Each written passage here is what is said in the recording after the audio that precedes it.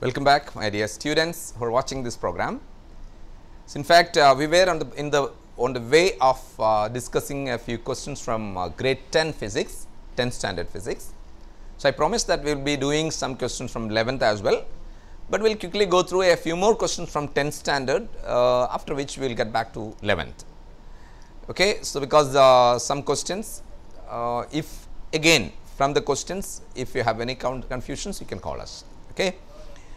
So, before the break I had asked you one question. You can the question was this way: when two resistors, okay, when connected in parallel, it gives an effective resistance of 2 ohms, but if they are in series, the effective resistance is 9 ohms. Okay, the question is calculate the individual resistances. See, R1 is how much, R2 is how much. This is the question, right? So, how do you do it? We know the equation for the resistance in series. What is the effective resistance equation? We have RS is R1 plus R2, that is the effective resistance, right. So, we can say therefore 9 is what is R1 plus R2, whereas in parallel combination, what is the equation? We have the equation R1 R2 by R1 plus R2. This is the equation for calculating the effective resistance in parallel, but that is given as how many ohms? 2 ohms. 2 ohms is the effective resistance in parallel combination. Okay. So, this we have. Therefore, but R1 plus R2 already we know it is 9 ohms, right. So, we substitute that 9 over here. Therefore, we can write 2 is equal to R1 R2 divided by 9. Therefore, what will be R1 into R2, that is R1 multiplied by R2 is 18. So, R1 plus R2 is 9, R1 multiplied by R2 is 18. So, which all numbers they are? That is the sum of the two numbers is 9, where the product is 18. Which are the two numbers? No, it is 6 and 3 ohms. 6 plus 3 is 9, 6 into 3 is 18. All right. So, one resistance is 6 ohms and the second resistance is 3 ohms. Right. This is the answer. Once again, I will tell you about the question. Two resistors when connected in parallel give this much resistance, and when they are in series, it gives 9 ohms. Okay. So, what will be the value of effective, the individual resistances R1 and R2. Okay. R1 plus R2 is 9. And this is 2. So, you can calculate it in this way. Product is 18 and sum is 9. Okay, that's so simple. So, now look at the next question. See the question on the board, on the screen. Determine the effective or equivalent resistance between X and Y in the following circuit. Okay, here one is missing. It's actually 1 ohm resistance is there on the top. Okay, 5 ohm, 8 ohms, you take this as 1 ohm. This is 1 ohm, this is 3 ohms. 3 ohms, 1 ohms. So, I will just give you the way how to solve. As I told you, we will just quickly go through a few questions. See, we have to find out the effective resistance between X and Y. So, what is the method? You know, from this you can make out these two resistors are in series, right. So, what will be the effective resistance between these two? 5 and 1 in series. So, 6 ohms. Similarly, 3 and 1 in series. So, 3 plus 1, 4, right. So, we may draw it like this. There is a resistance of 6 ohms. This is X, this is Y.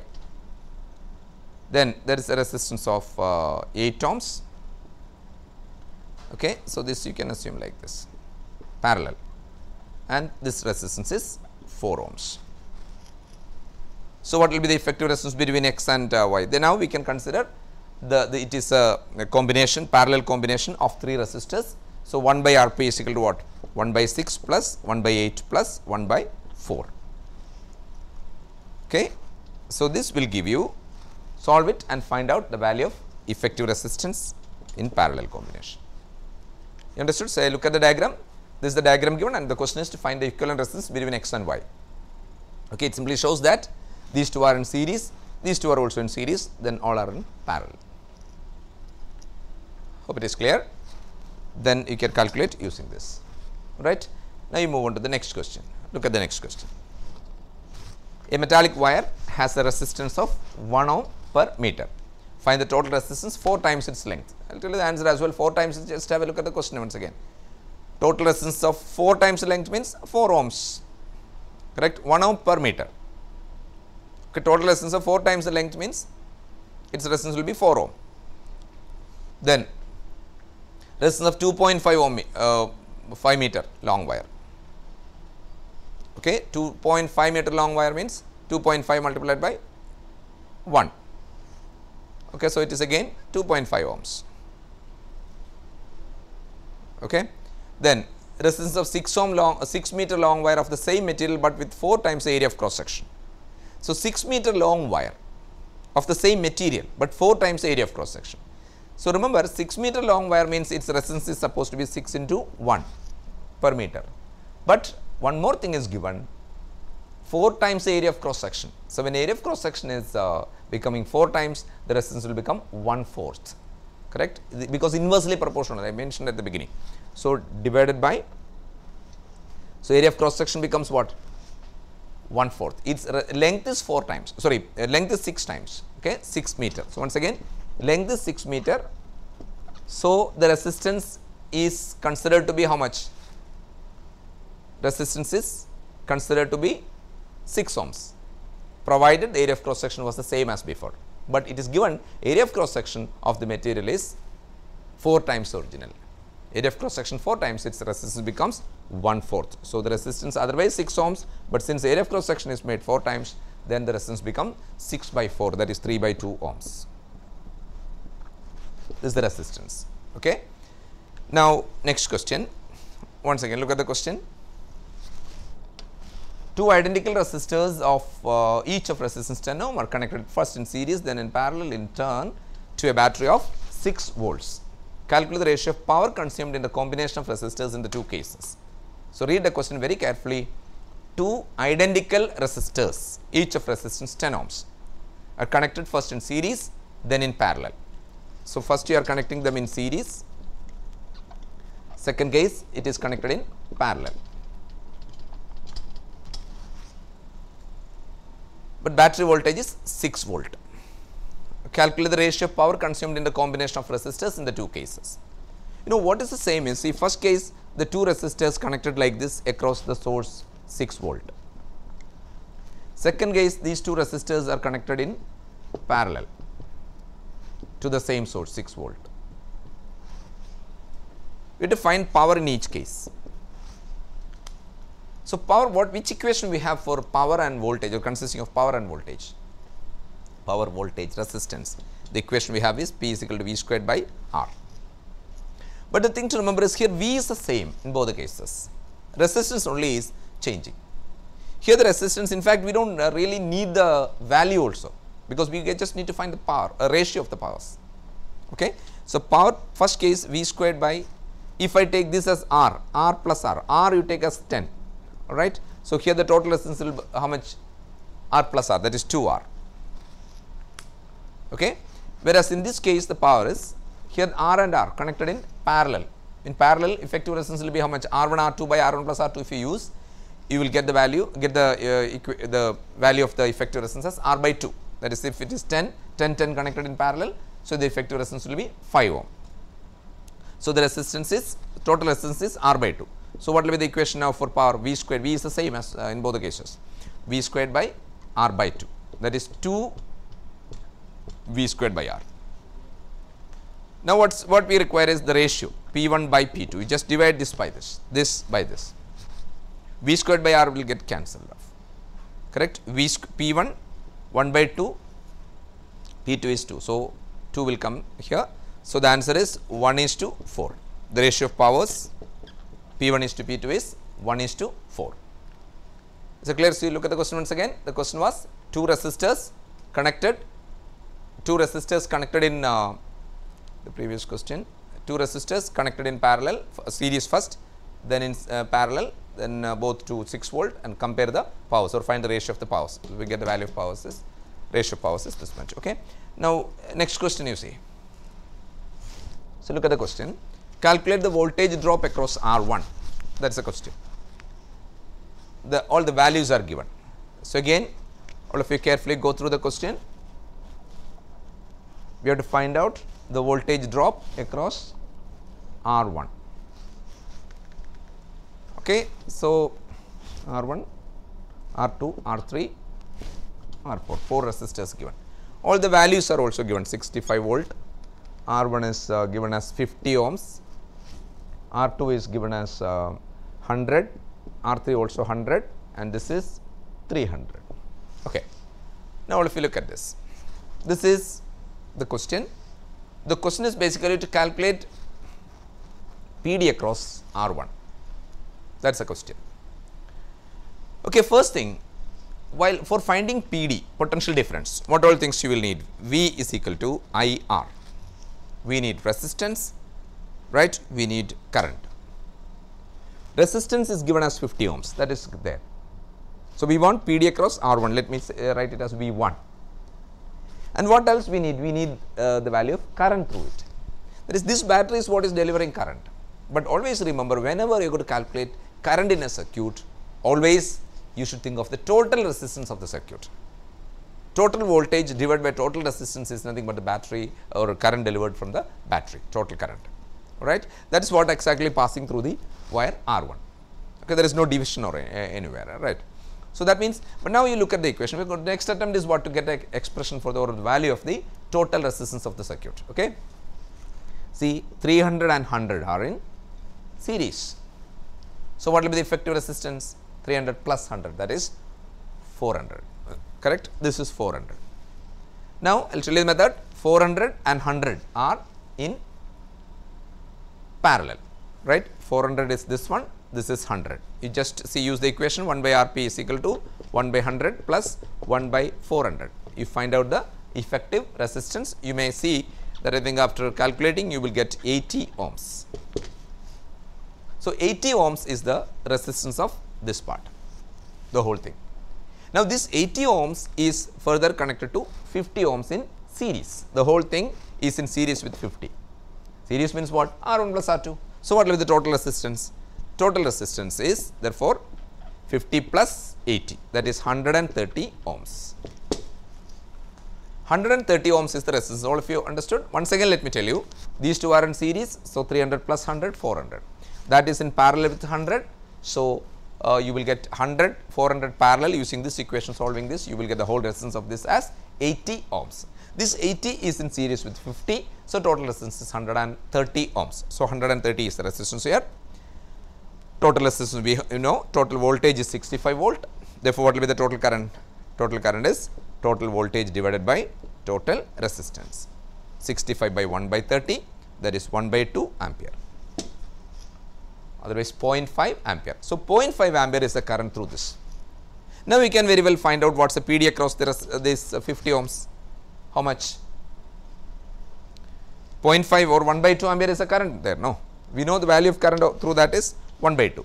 Then that is the current through this, that is 1 by 2 multiplied by 50 is the resistance. So, what will be the answer? 25 volts. Understood? The answer to the question. The question is to find the voltage or potential difference across R1. So, we got the value as 25 volt. First we found out total resistance, then we found out the total current. That current into resistance of this alone gives the total potential, the potential difference across R1. Is it clear? All right. Now, one more question we will discuss from grade 10. Okay. So, look at the screen. Two diagrams are there. You have to find out the effective resistance in both the cases. Okay. The first case, there are 4 resistors. I will just give you the idea how to solve it. That is the first case, and second case, that this is the diagram. Okay, roughly this is the diagram. Okay, solve 2 ohm, 1 ohm, 3 ohm, 1 ohm. This is 2 ohms, 1 ohm, 3 ohm. Anyway, I will tell you the method. The A and B, between A and B you have to find the effective resistance. See here from this diagram, 4 and 4 in parallel. So, what is the effective resistance? 4 and 4 parallel means effective resistance is 2. 2, 2, 2 in series. 2, the whole 2, 2 series. So, answer to this is sorry, 6 ohms is the effective resistance, correct. 2, 2, 2. Is clear. Whereas in this diagram, see, this is kept like this, but at the same time you can make out one thing, that is all are simply connected one after the other. Even if it is bent like this, one end to end connection only. That means what kind of connection it is? Just series connection. Series connection means we just add the resistances, right? 2 plus 1 plus 3 plus 1 plus 2 plus 1 plus 3, right? Just add them. 3 plus 3 6 plus 3 9 plus 1 10 13. So total resistance is 13 ohms, right? That is the case of some of the questions from the grade 10. So now, as I mentioned at the beginning, if any questions you have from grade 10 students, if you have any questions, you can call and ask. I will explain your doubts. Okay. Now, we will move on to some of the questions from grade 11. Okay. So, look at the first question. It is a question which is from the second unit of the grade 11 physics. I hope you read the question. A mass m suspended from a, it is from, it is not from, suspended from a fixed point by a string of length L is made to rotate around vertical with an angular velocity omega. Show that the angle of the string with the vertical is this much. That is, we have to prove this equation. Alpha is equal to cos inverse g by omega squared L. Okay. So, my dear students, we are doing some questions from grade 11 portions. More questions we will discuss on another day, but as far as possible, we will see some of them, right? Right. So, first question, I think you understood the question. The question, it is this way, that is, a mass m is suspended from a fixed point by a string of length L, and it is made to rotate about the vertical with an, so like this it is rotated, right. So, this is the way it is suspended and it is rotated like this, right. We have to prove that the angle it makes with the vertical, that is, suppose this is the initial position, it is rotated making an angle alpha. The angle it makes with the vertical can be calculated using this equation. Alpha is given by alpha is equal to cos inverse g by omega squared L. L is the length of the string. Okay. Let us see how. So, first thing, you know, this is the string while it is rotating. This is the bob. Okay. It is rotating like this, see, in a path in this way. Okay. R is the radius of the path, let us say. L is the length of the string, and it is rotated with an angular speed omega. Okay. Omega, that is given. This is the fixed point. Where to begin with is, you know, the on this bob, on the mass, which all forces act over here, what all forces you can draw? One force is the weight itself acting downwards. Another force is what you call as tension of the string. Okay, tension, then mg, weight. Now, what else is, look, if this is alpha, this is tension, okay. If this is alpha, this angle also will be alpha, right, alternate interior angles, they are alpha, both are alpha. So, you may resolve this T into two components. This is T cos alpha, this weight is T sin alpha. So, from the diagram, if you closely observe the diagram, we can make out one thing. So, carefully you see the diagram. T cos alpha, what is the function of T cos alpha? The tension, this component of tension. The T cos alpha balances the weight, right. T cos alpha is equal to mg. How about what is the purpose of T sin alpha, or what does T sin alpha do?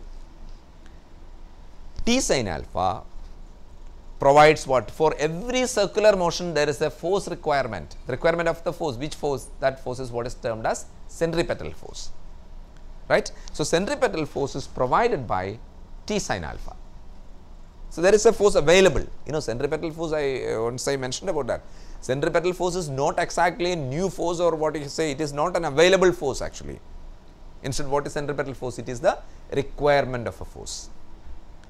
Wherever something is to rotate in a circular or move in a circular path, it needs to be supplied some force. That force is, or the requirement of that force is what is termed as centripetal force. So, here the centripetal force is provided by one of the components of the tension, that is T sin alpha. So, we may write T sin alpha is providing centripetal force. What is the equation? What equation you studied for centripetal force? In terms of omega, you studied this equation. T sin alpha is m r omega squared. Hope you know this equation. T sin alpha is m r omega squared. How about T cos alpha? T cos alpha is balancing the weight, that is mg. T cos alpha balances the weight. T sin alpha is equal to m r omega squared, correct?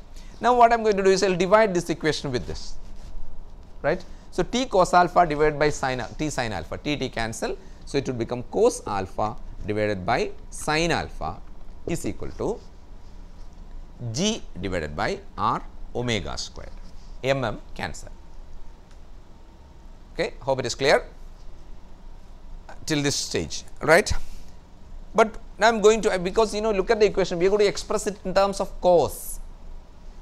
Sometimes we may have the tendency like cos alpha, cos by sin, okay, we will write cot, but that is not what is expected, we have to express it in terms of cos. So, what we should do is we can replace sin alpha. Now, again look at the diagram. Just think of this triangle, right angle triangle.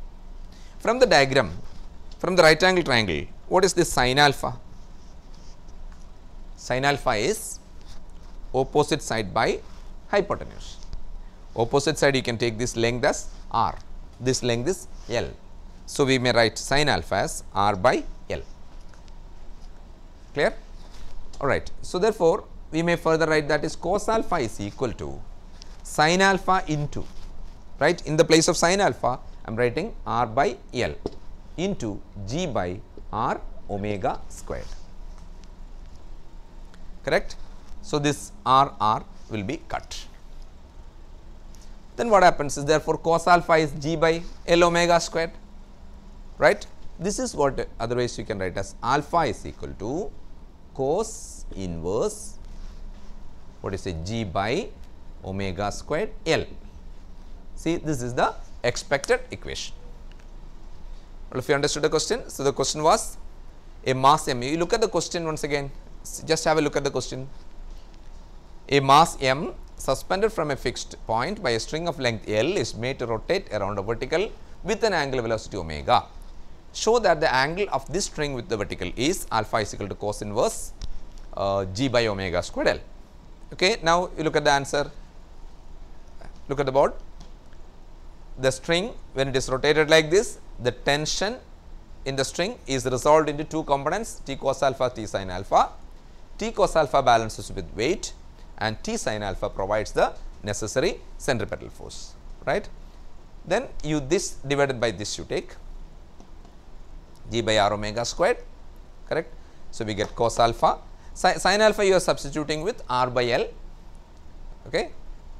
This is cos alpha, then if you substitute it with r by L, r cancel. So, finally, we will be able to express it in this form. So, in fact, today I could do only this question from grade 11. Another occasion we will be able to do more questions from grade 11. As I always mention, whatever is your requirement, maybe you want to solve questions, you want to discuss some contents from 10th or 11th or 12th, any class, whichever is your requirement. As I mentioned, always this is your program, it is a live classroom. So, you should mail us and say this is our requirement, these portions can be discussed or this question can we do. So, just write a line to us, so that accordingly we would be able to proceed with our classes. So, today it is the time for us to wind up. Today's class anyway we are going to finish off. Next week again, that is next Monday, again we will take up some contents of grade 12. And as I mentioned, if you have any portion specifically to do over here, suppose in the class you found that portion difficult or you did not get those pictures clearly. So, straight away write to us, we will discuss those areas here. Okay. That is it for today. Stay tuned with NTV, we will see you again next week.